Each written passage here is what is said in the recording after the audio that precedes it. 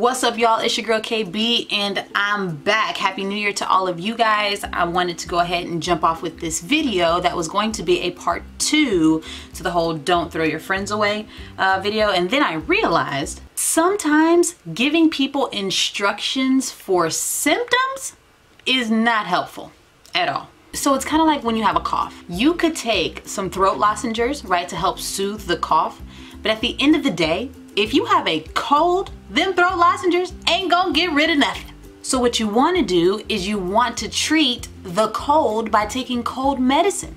Don't get lost in the analogy, okay? So in this video, I'm going to give you the one piece of instruction that applies to any other additional piece of instruction that I give you. And I mean, this is the solution to a bunch of stuff.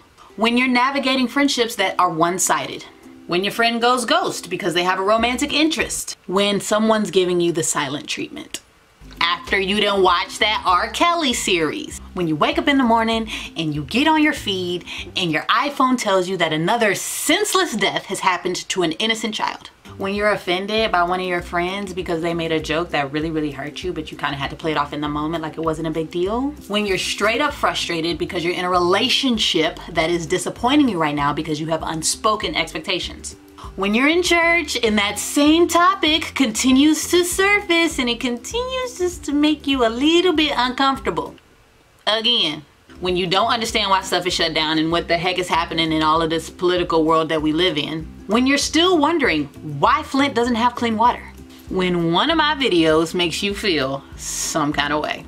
The one piece of instruction I'm gonna give you is wrapped up in 3 simple words. 3. Talk about it. That's the answer. Listen.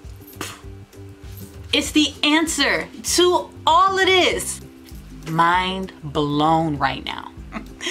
Listen, honestly, I am very surprised about how many people on a regular basis are DMing me or talking to me about what the heck they have going on, and the #1 question that I ask all of them is, have you actually had a conversation about it? And sometimes the answer is yes, but more often than not, the answer is, well, kind of, sort of, not really, like I was going to, but like da-da-da. And I'm like, listen, the heart combo has to happen. It has to happen. Before we can do anything else, you gotta talk about it. You do. You have to try to talk about it. Half the stuff that I'm sharing with you guys on this platform are really how-tos when it comes to talking about stuff.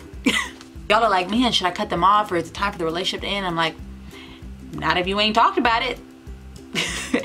Over and over and over again.